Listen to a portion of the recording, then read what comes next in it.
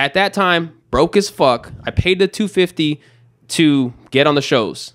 I only had about like $35 to my name, bro. For the whole week? For the whole fucking trip. So as a hip hop artist, independent, no connections, nobody to hook me up, introduce me to whoever, right? Trying to figure out how the fuck do I get in front of more people so I can build an audience. You have promoters, people that put shows together, right? They'll get someone who has a decent following, if not already a big following, someone who can draw an audience in whether it's the same city you live in or nearby or different states, whatever. They throw these shows, right? Where they're going to make money off of the big artist. And then what they do is they get openers. They get people to go and perform first to open up. And the majority of the time, if you don't have a big audience, you're paying to open up for these other artists that do have an audience. You pay to play. You pay to play. Sure. Exactly. I have no issue with pay to play because if there's a show going on that I want to be a part of, if I can't bring in enough people to make that promoter money, why the hell should I be on that show? So I've always been cool. I work my ass off to come up with some money and pay this promoter to be on this show if I feel that artist has some type of audience for me. So there was a mini tour. We were going to go to Texas, 3 different cities in Texas, and we were going to drive over there on in a van, $250, and you get to be on these 3 shows. You're an opener.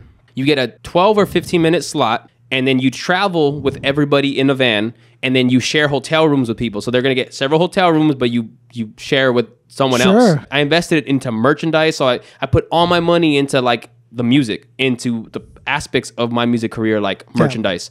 So I pay this promoter. Texas is halfway through this huge ass country of ours, right? So it's far. Only 3 nights that we're performing.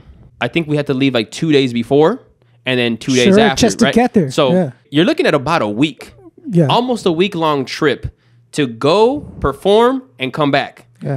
At that time, broke as fuck. I paid the $250 to get on the shows.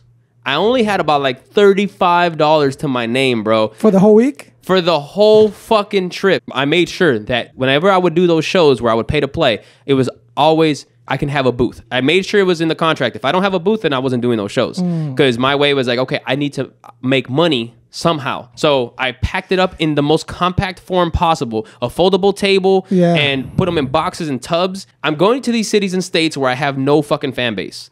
No audience members that are coming to see me. Nobody's going to give a fuck about me, right? They're coming to see the main artist. Now, I have to do several things. I have to, 1, be charismatic enough when I interact with people before and after the show that they maybe kind of like me as an artist, as a person. Then I have to make sure I fucking kill it on stage to provide quality and a good performance. And if I do a good enough job, they're going to want to come talk to me after, take a picture with me, or do some shit, right? I'm about to be gone for almost 7 days. $35 will maybe last me 2 days. I was nervous about that. I was really thinking like eat the minimum I can to survive with dollar menu, right? Now, I also had this super firm belief that I'm going to be able to sell merch enough to not feel that extreme. To provide, to survive. Doubt Me came from one of my songs and people resonated with it. So I saw people like the Doubt Me idea. So then I turned it into merch. And then I saw little by little, more and more people were buying the merch like at other small shows before even watching me perform. Just alone on the merch. On the merch. So they were connected to the idea of Doubt Me because this is a universal message, right? Dope. So I created some merchandise that could transcend the hyphenate. It's beyond me, beyond the hyphen. It's not about me. So I knew I could sell some. By the end of that tour, I ended up making like $600 on merch. And, look at you, bro. So I was comfortable. It's not a lot of money, but to have $35 on in my account, I was able to eat whatever food I wanted. Listen, you went on an independent hip hop indie tour, and you came up on $600. I sold more merch. That is a bargain, bro. That is successful. Yeah, that is never the case. The case is you call mom for money. Look at that. And here's and you know what the crazy thing is too is like and then me I was by myself. I'm always the first one in, last one out, right? So there, when everybody's still like trying to rest up or chill or wait in the backstage, I'm like putting up my thing. I go up to every single person with my business cards. Hey, nice to meet you. My name's a Hyphenate. I'm gonna be performing, but hopefully you like it. Having an interaction with everybody. If there's a line, everybody in line. When people come in, people that I didn't see in line, hey, what's up? I'm gonna be performing later, blah blah blah. Here's my booth, blah blah blah. doing everything I can for people to recognize me and the merch, and then going on stage, making sure I do a damn good job.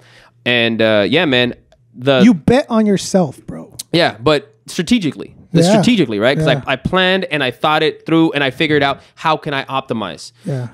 But yeah, man, like it's that hunger, that ambition, that grind. It's that there's nothing else but this, and it's going to work. And if it doesn't, I'm gonna fucking figure something else out. I'm gonna have to replan, re-strategize. But you have to fucking, if I don't make it, I'm fucking dead, right? Yeah. Is that it's sink or swim, man? Sink or swim.